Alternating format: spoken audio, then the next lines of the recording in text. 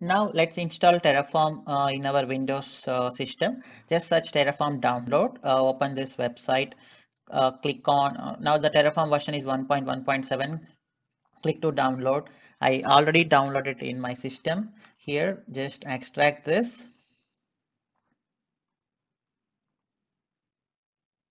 You will get terraform.exe.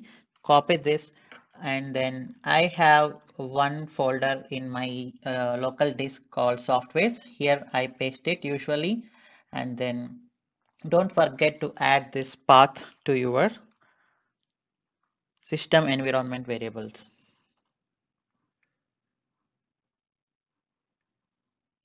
Okay, let's go to the path, edit. I already have it here.